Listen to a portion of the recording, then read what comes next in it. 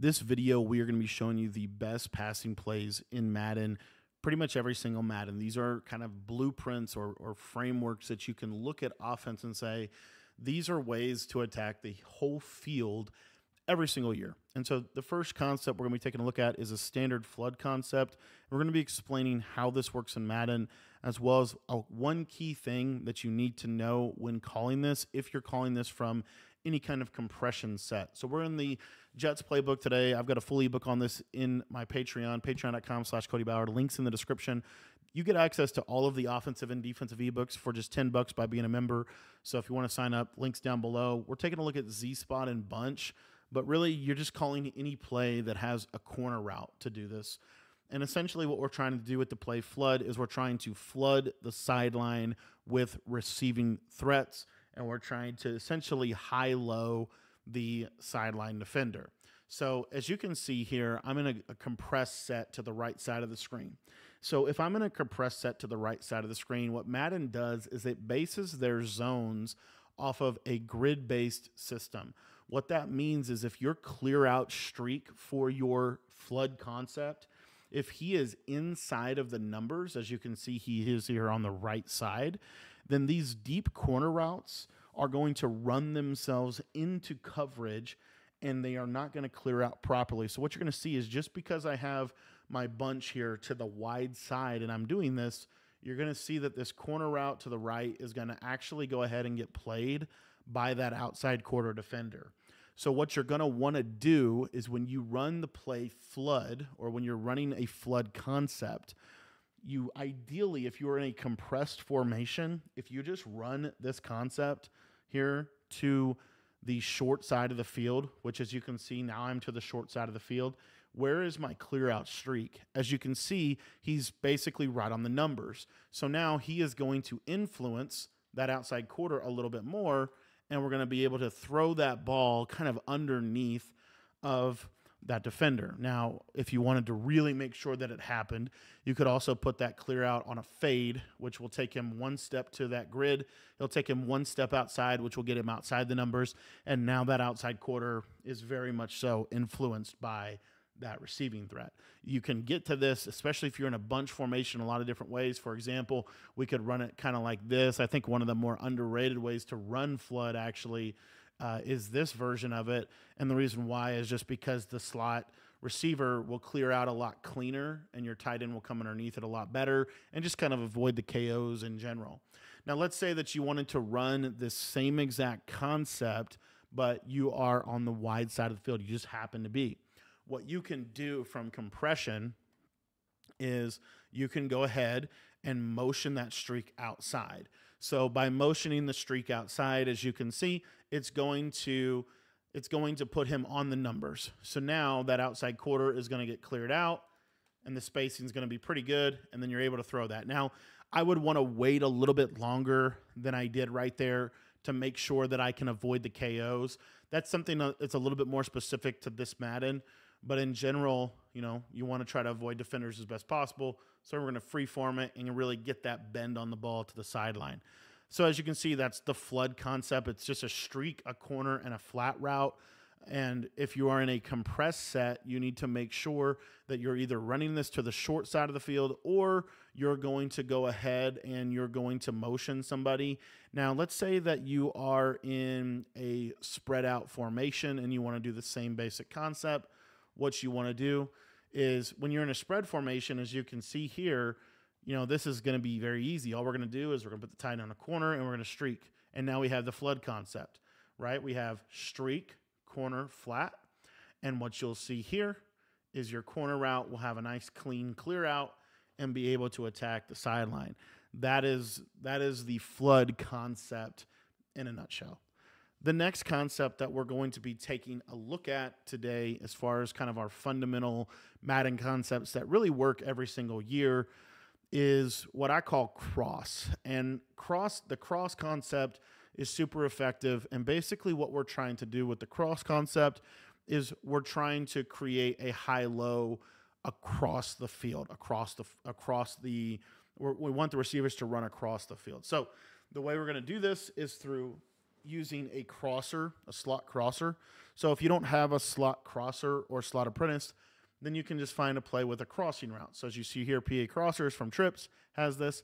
The setup for this is we're going to flat the middle trips receiver. We're going to in route the outside trips receiver. And if you want to, you can smart route him, or you can let him go a little shallower and create a little better high-low over the middle. And then we're going to streak the tight end, and we're going to block our running backs. You see this, what it looks like. So our tight end is really a clear out route. And so our first read is really this quick flat in concept, which is super good. You can, if they don't play hard flats over there on the left side, a lot of times that flat route will be open. So you see how he kind of like is getting suctioned inside. A lot of times that happens. So the other element of this is, okay, so now they have to do that adjustment. Well, when they do that adjustment, then what you're going to see is now your in route is going to get open super quick. So there's a lot of adjusting that they have to do over there to kind of just even stop that element of the play. But really the best element of the play is that this tight end is going to clear out some space, some zones, and you can throw this on the sideline, kind of catch it right in that little window right there. Now, in this example, because our tight end, again, is our clear out route is not outside the numbers, an outside quarter will play it. So one way to manipulate that is to just get the tight end a little bit more outside. And now what you'll see is this outside quarter, is really never going to play the crossing route. Now, you can do this from other formations as well. But the other, beauty of this is, okay, so now, the tight end is going to get basically pull the user out of the middle. And so the user is now going to go guard the tight end. They're having to do a lot of stuff to adjust to stop this, and then we just check it down, to our little in route kind of coming over the middle of the field. So the first, that was the flood concept. And then this is kind of the cross concept. Now, like I said, the cross concept can apply. There's other methods to kind of get to the cross concept. Let's say if you were in a different formation, one of the best, in my opinion, is this play out of the bunch called smash return. And it's a really nice cross concept. Basically, what you're going to do is you're going to slot apprentice post this guy, drag your tight end, and then you're going to block your running back. So now we have all three receivers on the right essentially crossing and flooding to the left, but they're going to do so in a way that creates a high-low read on the left where we have our drag as kind of our underneath route. We have our post as our kind of over top or crossing route. And then we have our backside return route as kind of our backside in route. So you see here, okay, they didn't go user the post. I'm going to throw the post. And then if they do decide, okay, I'm going to go cover the post with my user, just like they would decide, okay, I'm going to go cover the post with my crosser that we just showed you at a trips tight end, then what you're going to be able to do is oftentimes you're going to be able to hit that little return route right in the middle of the field. The next play that we're going to be taking a look at is known as the six or seam concept, the seam read. And what this concept is designed to do is it's designed to attack the seam area of the field or the vertical hook area of the defense. And there's a couple different ways in which we can do that and accomplish that. So the first way is to use kind of seam wheels, like what you find in Gun Bunch, for example, out of the play verticals. What you're looking for here is we're really trying to attack the space between the numbers and the hash marks. So as you see, this tight end on the right is going to attack that space well. So what is this? Why would we do this, guys? Why would we do this? The reason we would do something like this is if they were trying to do kind of a Mabel coverage here on the right side, and then their user was kind of playing more heavy middle of the field. What this is going to do is then your seam area becomes completely open and vacated when you start dropping all these sideline zones. This is also a really good way to manipulate a heavy pressure. The reason this is good for heavy pressure is a lot of blitzes are going to basically be essentially versions of what you see here on your screen. So as you can see, with the user in the middle, they might go user that tight end route, but we have the running back on this little streak. And again, what you're going to see is that seam area of the field is able to be manipulated. Now, another really important read on verticals that not a lot of people talk about, but is very, very important to be able to make is really the deep vertical crosser. And the reason this is really good is because if the user decides that he's going to go guard that tight end, then the middle of the field gets vacated and you can throw this kind of right in there and you would want to possession catch that and kind of drop to your feet and catch the ball. So those are another way. But in general, it's this idea that we are going to attack the seam area of the field. In Madden 24, one of the new ways that we can also accomplish this is through the use of a running back streak, and then basically on the bunch side. So you see here, we have the running back streak, and then we have the kind of outside wheel, and then we also have that crosser. So again, same basic scenario, right? But let's say, okay, they play the running back. Look where we can throw this crosser in that deeper seam area of the field. And then the tight end is attacking kind of that underneath seam area of the field. Now, another way that we can accomplish this is through the use of slot streaks. So slot streaks are really good, specifically against cover 3, okay? And the reason they're really good against cover 3, as you can see right here, is there's a lot of space in that deep seam area on both sides of the field. So we're going to use slot streaks. And then what I like to do is either A, motion this wheel route outside, or if I can't do that, I'll either put him on a corner route, right? We could do something like this and be able to attack the seams really well. So as you can see here, there's a lot of space that I can fit that slot streak into that window in that seam area of the field. Now you can do the same exact thing through the use of seam streaks that we're about to show you. So seam streaks are really good, and these come from plays like the play verticals and trips tight end. So what this is going to do is we are, again, going to attack the seam area of the field. Now, again, the crossing route is really important. The crossing route, when it cuts to the inside, is going to be in that same spot where the right side seam streak would be, okay? So what you can do is you could streak the tight end to attack that space. 100% could do that. That's completely fine. And then you could even do something like this. And now you're kind of getting to all 4 of the seam areas. But the beauty here is that this slot streak to the triangle receiver is going to get open in the seam area on the left. The same thing is true on the right side. Let's say they shade their cover 4 down, and maybe they're usering here and they see your running back run underneath and they're going to go guard him. So if they were to do something like that, where they go underneath, then when this guy cuts, it's going to open up, as you see on the right side, it's going to open up that tight end. So let me explain that one more time here. We're running cover 4, and I'll show it against cover 3 too, because I think it's important to show both. But against cover 4 here, if you watch this tight end corner, late, he's going to be wide open to that sideline due to the fact that the crosser has to get played. Another method we can do is we can use this cover 3, right? So if they are using a cover 3 coverage, it's a little easier to hit in the seams, and they're going to have to drop this guy into a zone here, right? Which means then this defender is going to have to be more of a yellow to the left, and so you kind of see where we're getting with our coverage.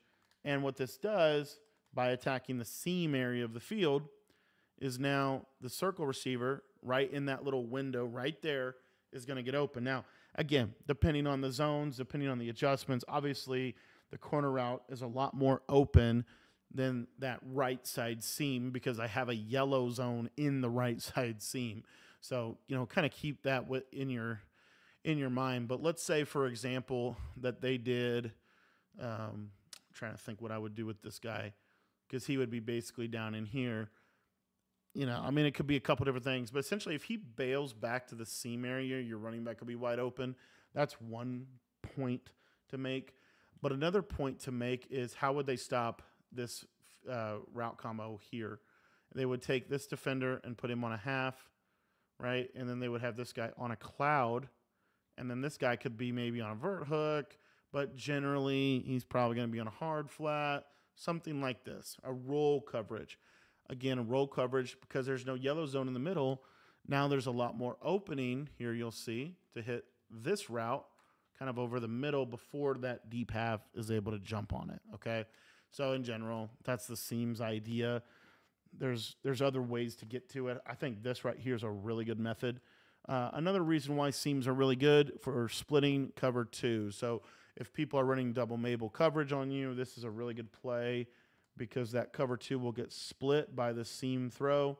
And you see here that the triangle receiver has a really good chance to be able to basically get open for a touchdown. Now, again, like I said, there's multiple ways to do this. We could get to the seam concept with something as simple as this setup right here, which I think is really good. It's basically we're going to flat triangle, and we're going to use him as a motion over. So we're attacking the seam on the right with the running back, the seam on the left with the seam streak, and then we have kind of that tight end breaking across late as kind of something to hold their user underneath, right? So that's the seams concept, couple different ways in which we can get to it. The next concept we're going to be taking a look at is really good for beating man coverage, zone coverage, and it is the shallow cross concept. Super effective play. It's also known in Madden as slant post. And basically what you want to do is you want to have a post and a shallow route. Really, really effective for beating man and zone coverage. So what we're going to do here is we are going to post our tight end. We're going to flat or zig our slot. And then you can either leave this super deep post or you can put him on a streak. And really what this is we're just high-lowing here to the right side. So we're really reading that right side to see how they react to the tight end post. If they run with the post, which oftentimes the user will run with the post, if the user does that, then we want to go ahead and we want to hit that little cross right in that little window right there. If it's man coverage, he'll often be significantly more open than that. He'll run himself open. If the user decides, oh, I want to go ahead and sit down on the drag route, then we want to wait for our tight end to cross the formation and hit him really on that left side sideline. This is also why you want to make sure, again, and we talked about this with the sail concept, you want your clear out to be basically outside the numbers so that it can be most effective. So in bunch tight end, for example, we'll just want to fade that guy, and we want to run this with our bunch to the short side. Now you see that quarter gets really pulled back, and it really opens up that left side post. Now, again, I said this was really good against man-to-man, right? It's really good against man-to-man. It's also really good against man-to-man pressure. So if they're going to blitz you in man coverage, this is a really, really good route combo. Why? Well, because your zig is going to beat man. Your tight end post is going to beat man. Your drag is going to beat man. Literally every route pretty much is going to beat man. It's just a matter of if you get time or not. Now you can also add in other little elements, such as in the example of bunch tight end, you can run something like this. As you can see, there's really nobody guarding the running back. So my first read now is I've got my running back as a hot read here to the right side. If nobody goes and guards him, I can just dump the ball right off to him quick and be able to attack the defense that way. My running back basically becomes my clear out streak, right? If I was in a 2x2 set, I would want to run a combo. I would want the combo to look more like so. Well, this is a way to get to that from this alignment by just simply putting the running back on a wheel.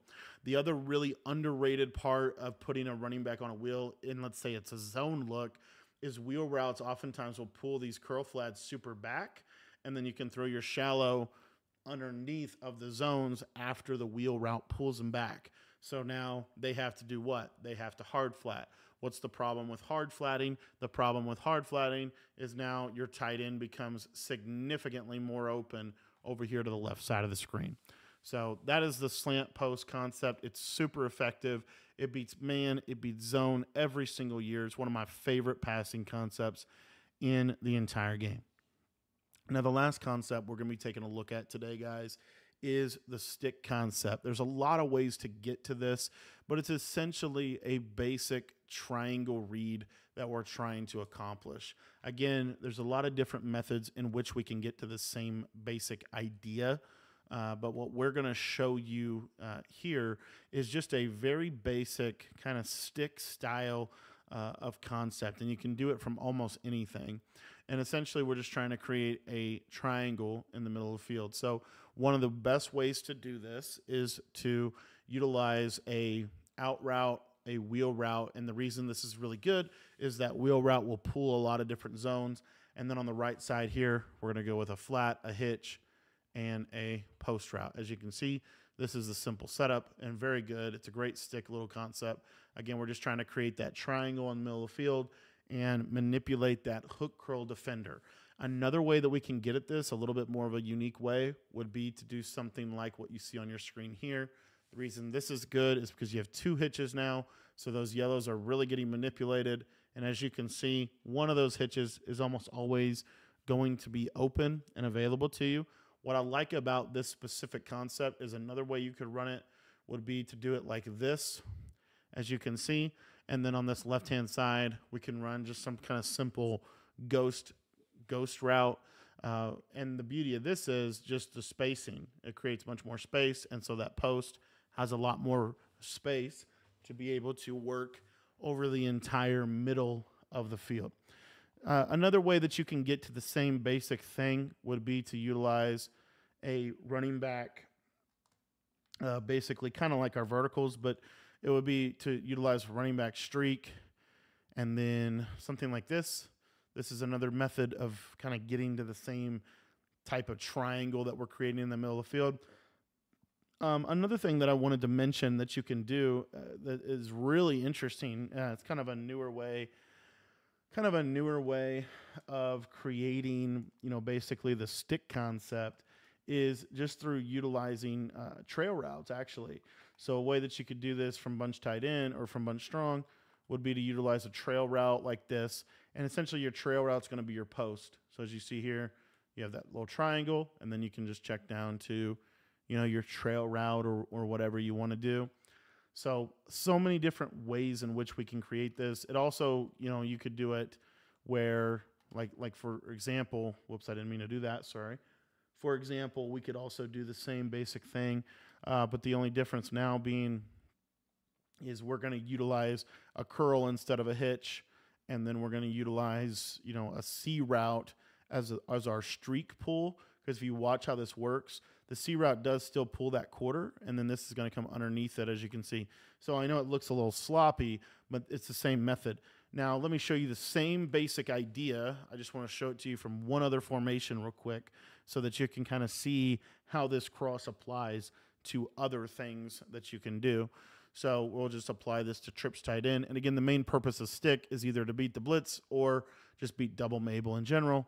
So it could be something as simple as this right here. Very simple here. And you see you have kind of those little pockets that you can hit these little underneath checkdowns. And then you have that middle of the field read that should hold the user in the middle of the field, because if it doesn't hold the user in the middle of the field, then the user will have to, you see here, it's like, see how the hook curls are really held in the middle. So the user then has to commit to going to one of them. So for example, let's say, they do a man up there, they drop this guy in a cloud, and they're going to use the running back, right? Let's say they do all those adjustments, which are really good adjustments for trips tight end, 100%. But the problem is, look what happens. It leaves this middle of the field wide open for your post to be able to manipulate it. So that's what stick is. It's just creating a spaced out triangle in the middle of the field to be able to attack a multitude of coverages. So those are some of the best route combinations in Madden 24. I hope you found this video helpful. If you did, make sure you leave a like down below. And if you want to take your Madden game to the next level, make sure you jump in the Patreon. It's only $10, and I guarantee you it's going to make your game 1,000 times better. I just think that it's literally that gives you the knowledge you need to be as good as you can. So $10 goes a long way in improving your Madden game. If you want to sign up, head down to the description and click the link down below.